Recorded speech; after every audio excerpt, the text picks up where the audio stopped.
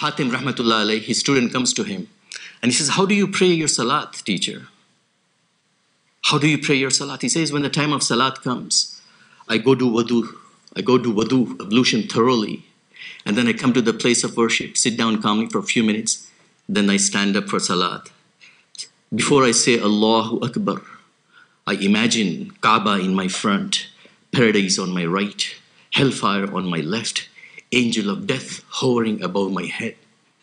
And I think this is my last salat with the bridge of Sirat under my feet. And then I say Allahu Akbar. And then I ponder over what Allah is saying in the Quran. I calmly finish my salat.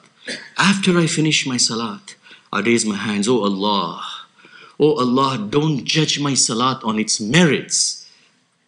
If you judge on my salat on its merits, oh Allah, you will find nothing, you will reject it, except it through your mercy, oh Allah.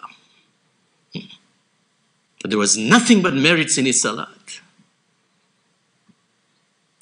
Asam rahmatullah alayhi, tears in his eyes.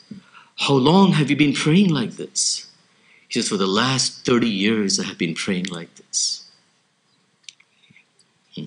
May Allah give us one salat like that to present to Allah subhanahu wa ta'ala.